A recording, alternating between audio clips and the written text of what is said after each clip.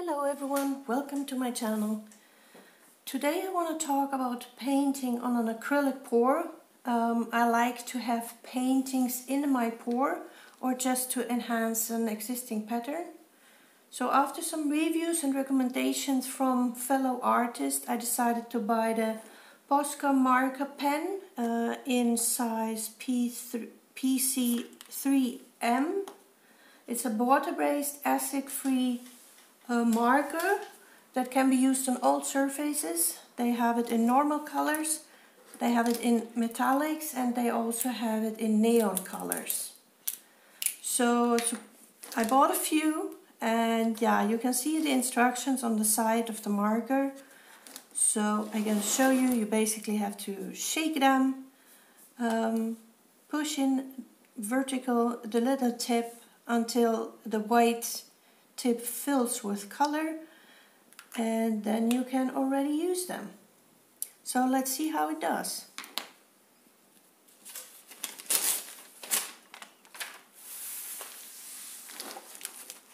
Okay, so here we have the green pen. Shake it. There is a little ball inside, and now I will push it down carefully for a few seconds at the time. 2, 3. You can already see the paint coming now, so I'm going to do it once more. And here we go, it's filled with green color. So this is a bullet shaped tip in 3M, so that's the size of the tip. And you can see here how it does. Well, it is very nice, opaque looking color. The line is very stable.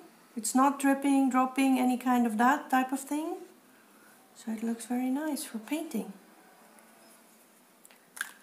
Let me show you the one that I have in metallic, which is the gold one.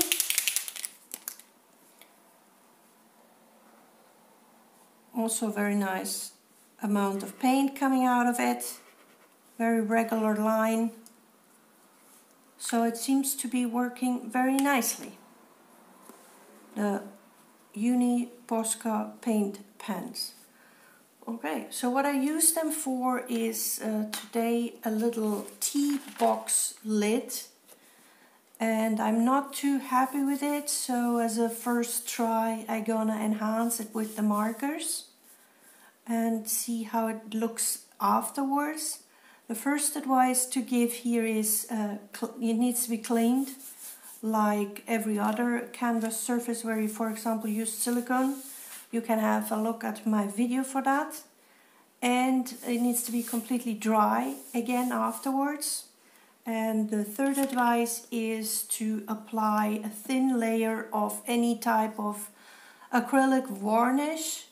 This one is a really cheap one from a dollar store, so it doesn't need to be anything expensive. I'm pretty sure any other medium would also work, or acrylic binder. It is to protect your painting, but also to protect the marker tips. So I'm going to do that now, and then I'm going to let it dry and come back later to paint on it. Hi everyone, I'm back. So the varnish seems to be dry now, so I'm going to start using the markers. What you can do is, for example, enhance what you have, so using the existing pattern, but you can of course also make completely new pattern on it. So let's give it a go.